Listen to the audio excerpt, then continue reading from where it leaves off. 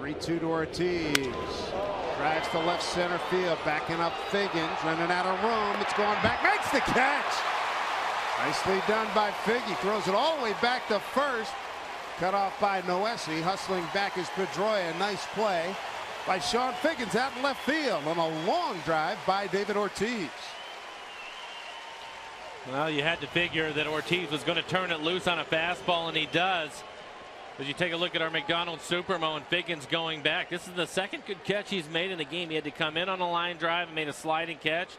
He knows he's about to hit the wall, but again, the concentration to look it all the way into his glove before he slams into the wall.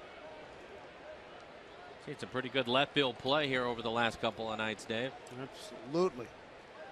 Last night, Casper Wells, 2 outstanding plays in the 8th inning, and Figgy with a big contribution already, and we're in the top of the 4th. Here's Saltalamacchia, their number 2.